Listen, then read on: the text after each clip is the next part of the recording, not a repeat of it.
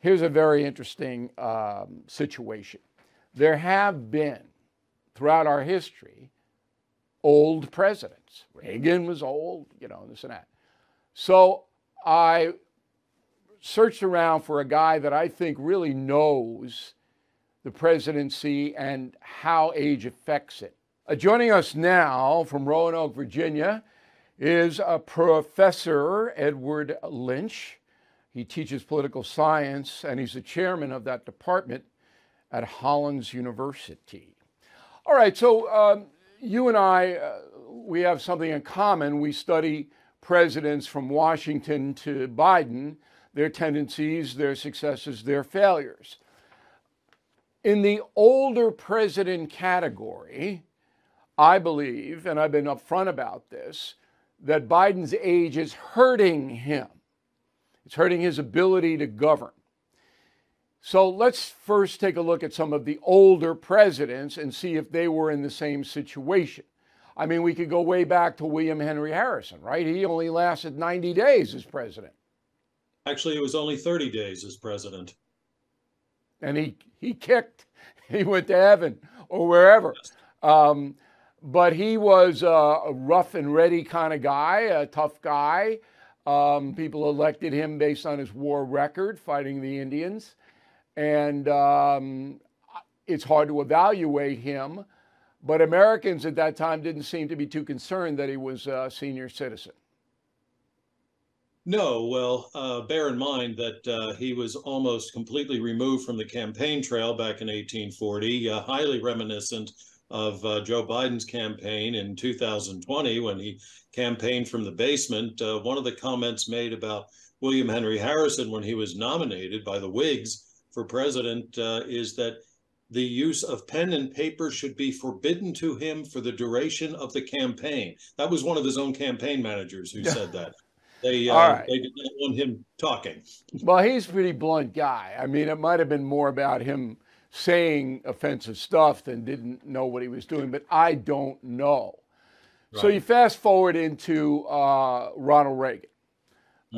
Senior citizen. I wrote a book on him, Killing Reagan, and in the book, after he was nearly killed by an assassin's bullet, his mental acuity declined.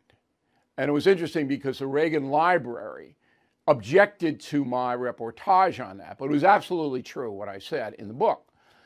Reagan made an amazing comeback. And some people feel that Biden really isn't in that much of a decline and could come back himself. So let's deal with Reagan first. He was an effective president at an old age. Well, yeah, I mean, there are a couple of things. Number one, Reagan's administration maintained, at least in foreign policy, a remarkably steady hand through a couple of different secretaries of state, 4 different national security advisors. And you don't get that kind of steadiness, you don't get that kind of consistency if there isn't a strong hand at the top and a strong mind at the top. The other thing about Reagan that separates him from Biden is that Reagan didn't look old. He looked younger than he was. He looked vigorous. He was able to walk more steadily. Biden looks so old. He walks like an old man. He talks like an old man in a way that Reagan did not. And that's one of the biggest differences between the two, and a very important one, particularly even more for Biden than for Reagan, because Reagan didn't have to deal with social media. The chairman of the Fed is promising more pain ahead. Last year, stocks dropped a whopping 20%. 2023 could be worse. You are right to be worried. So call the only precious metal dealer I trust, American Hartford Gold.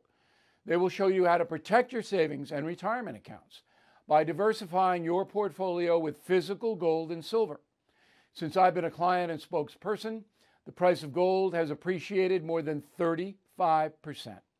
So please call today and they'll have physical gold and silver delivered right to your door or put inside your IRA or 401k.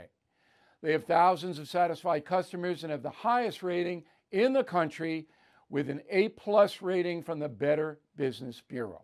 Please tell them Bill O'Reilly sent you, and they will give you up to $5,000 of free silver on your first order. Please call 866-501-5201.